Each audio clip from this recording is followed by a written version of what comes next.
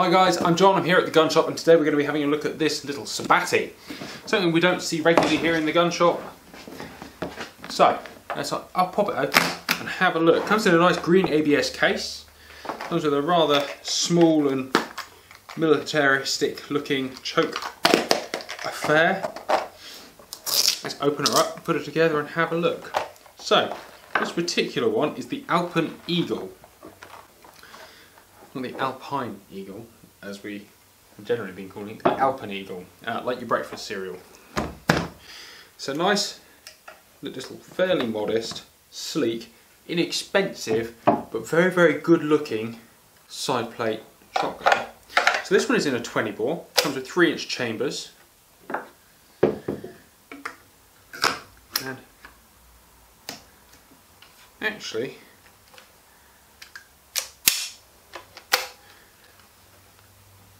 it isn't hideous at all. It's really nice. So let's have a little look over it. We have wooden butt plate, hand finished to the gun, true oil finish stock in a sort of grade 3. They have sort of gone over the checkering with whatever sort of finish they've put on the stock here, which sort of filled the trocking up a bit. That's a little bit of a shame. You have manual safety. You've got to check that.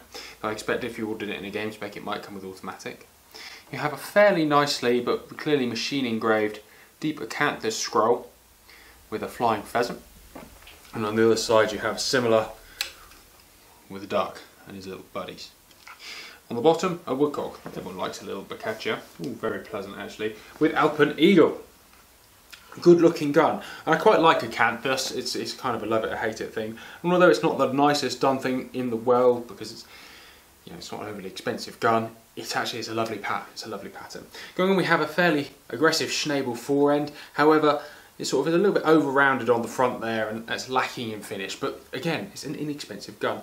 Quite a nice step-up rib, and that I believe is what lends itself to that very easily presented thing, that sort of semi-high rib there. Multi-choke, 20 bore.